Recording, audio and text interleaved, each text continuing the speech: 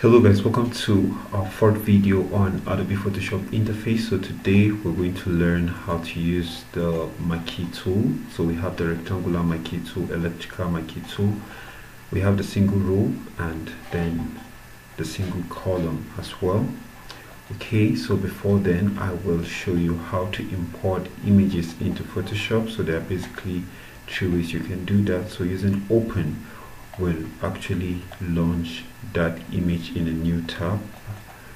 Okay, so now you can see it has launched that in a new tab. But then if you use the option place embedded or place linked, it's going to load that image in that current active tab. Okay, so if I turn this to be our active tab, use place linked, so it's going to be the same thing. So the image will be opened here. Okay, so one thing again that you should take note of is whenever you load using the option open, it's going to load the image in its original size. Okay, so now whenever you want to use the setup Marquee tool, there's one thing that you will need to put into consideration: the fact that your image needs to be rasterized. So currently this image is already rasterized, and how do we know it's rasterized?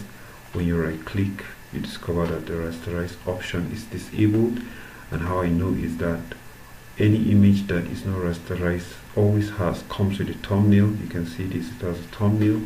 Let's see the image that we use the place link to import. You can see it also has a thumbnail.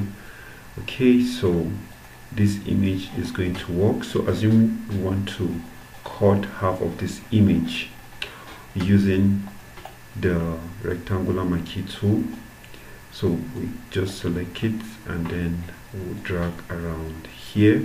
So all we need to do is to hit delete on the keyboard. Okay, then press Ctrl D to deselect the selection. Okay, so you can see that we're able to do that with the Marquee tool. Okay, so now we have this image as well. So if we say we want to do the same thing on this image, it's not going to work because it hasn't been rasterized. It's still in a vector form, so we need to rasterize it. So you see, okay, so sorry, not in its vector form, rather this is actually an image that it's a smart object. Okay, so this is a smart object, it will work, so it will always throw an error, so we always need to rasterize this. So after rasterizing, when you hit delete, it should work now, so you can see.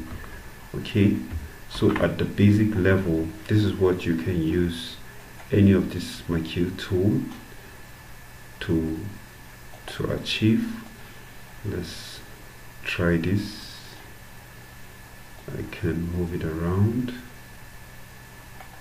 Okay, when I can decide to add marks to it, you can see.